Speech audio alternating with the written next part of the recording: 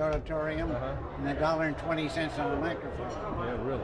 I'm gonna sit this guy. Let's see, where can we do this where it'll work? Okay. We're going. It's all right. I think you're the only person I've ever interviewed that had their own watch with their face on it. Well, I'll tell you how that happened. My wife, who's sitting right across away from me here, had that made. You know, you see the face on there? Yeah. Have you ever heard of Hirschfield? Yeah. He did all the marvelous caricatures. He did that of me. And my wife had the watch made for me. And this way, I can always remember who I am. I sing my name there. If somebody says, who are you? I don't have to say, wait a minute. Oh, yeah. That's very important. Yeah, I know. I'm doing a series on comedians and comedy. It's always tough to talk about comedy because I think there's nothing more boring in the world, really, than talking about comedy. But what makes... I think the big problem is trying to dissect it. Yeah. Like it's either funny or it isn't funny. You know, and people say, oh, I can't stand slapstick.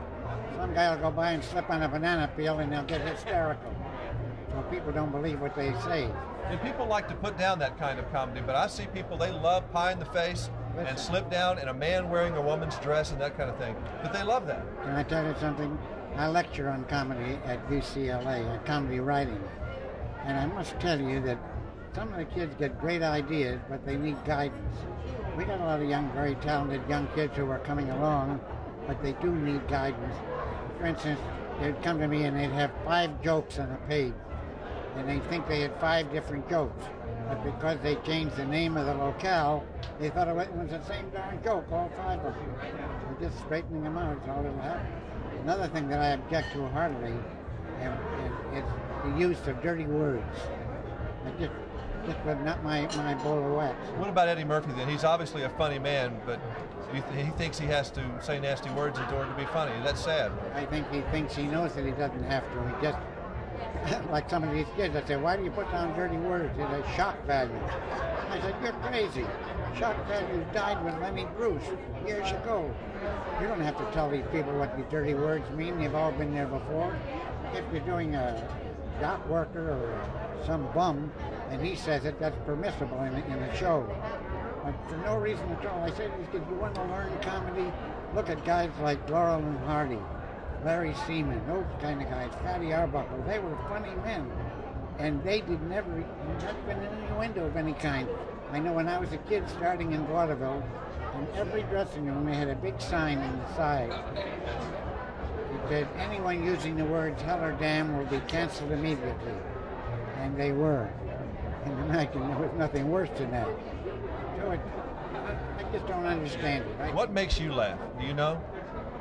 Anything that's funny. Like somebody asked me today, said, who's your favorite comedian? I said, God. You don't believe me? Look around. People are always doing funny things. It's just being an observer on the current scene that counts. I'm allergic to ugly people myself, and I got a lot of laugh out of ugly people, because I'm one of the ugly people, and I like to watch ugly people. Well, sometimes I said that once about an ugly person. My wife said she can't help it if she's ugly. I said she could stay home. All right, let me get a picture over here with him. We'll be chatting so we can... Oh, you got your own 8mm camera here? Yeah, I have it. See, mine's a little bit bigger than that one. You know, I've got 2 or 3 of them. I've been using them since they first came out for amateur use. You still amazed that Dick Van Dyke's still on the air every day? I'm still amazed at the telephone thing exists. You know, when we made it, people say to me, you have an idea like this would remain a perennial go on. I've seen myself in 7 different languages in different countries. And people laugh in the same places, in the right places, they react in the right places, so we must have been doing something right.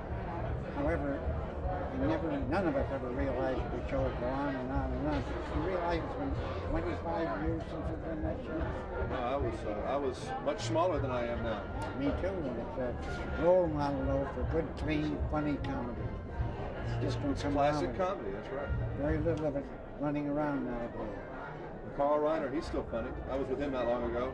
He still makes me laugh. Carl Reiner is a brilliant man. He's a fine writer. He has a great comedy sense, and I admire him very much.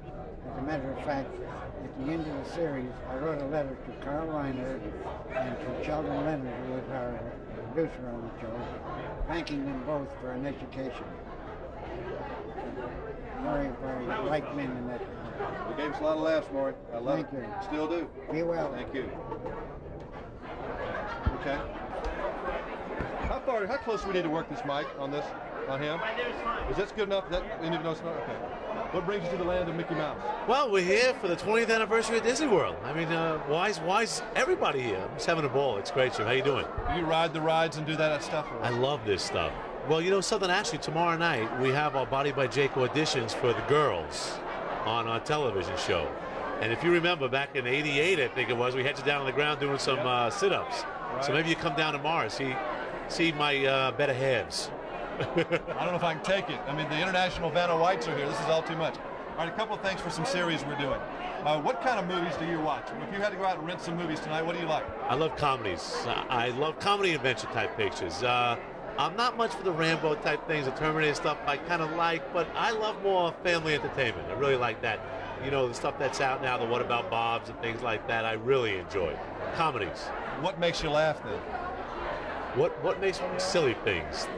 The silliest stuff you can think of. I love all the slapstick humor. That kind of stuff just cracks me up all the time, no matter what they do. You know, oh yeah, oh yeah, yeah.